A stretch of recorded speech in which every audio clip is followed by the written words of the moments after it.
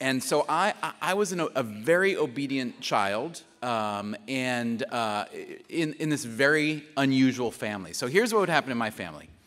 We'd go to church, and I, like my brothers before me, was an altar boy. And we'd come home from church on Sunday, and my father would then go into the pantry. We lived in just this old rundown farmhouse on 40 acres, just very rural. He'd go into the pantry, and he'd get from a shelf a box of matzah that he kept there. And then he'd go to the fridge, where he kept a jar of Manischewitz gefilte fish, the thick jellied, right? And he'd fix himself this little after-mass nosh every Sunday. And my father loved to sing. He actually had a lovely singing voice. And his favorite song in the world to sing was My Yiddish Mama, which he would sing first in English, and then he would go into the Yiddish. Now, my parents, like many, many Jewish parents of their generation, like I'm sure many of your parents, or maybe you yourselves, when they had something they needed to talk about that they didn't want the kids to understand, of course, they would speak to each other in Yiddish. Now, as a kid, my brothers and sisters and I, we spoke Pig Latin to each other for that purpose.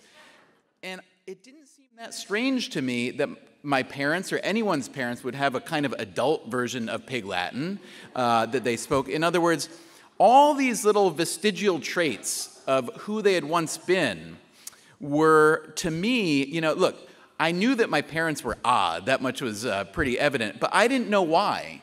I thought it was just because they came from Brooklyn, where a lot of odd people came from. I had no idea at that point that the way my parents were represented a past from which they had broken entirely. A past that was different religiously, obviously, but linguistically, the food, for the most part, on and on and on and on. I didn't know about my parents' story at all. I knew very vaguely. It wasn't quite a secret, and it wasn't quite taboo, but it was more of a footnote. They had become extremely devout Catholics. I think most converts, whether it's religion or politics or, a former smoker who used to be a heavy smoker, there's no one more devout about that which they are than someone who used to be the opposite. And so my parents really were just extraordinarily devout, and their Jewish past, they didn't really give it much weight. And so as a kid, I knew the word Jewish. I knew my parents had once been something called Jewish, but I had no idea what it represented. To me, the most central idea of Judaism is Tikkun Olam. The notion that, it's interesting to me, it's a two-part notion. Tikkun Olam, to heal the world, it connotes or it denotes that the world needs healing, which is in and of itself a concept that not all of humankind has embraced throughout history. But that is a central tenet of Judaism, that the world, from where we stand now, there's always something that you can do to help fix your small corner of the world or the world at large.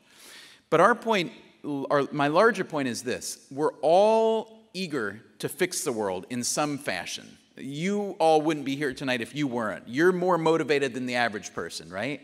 We're all motivated to fix the world.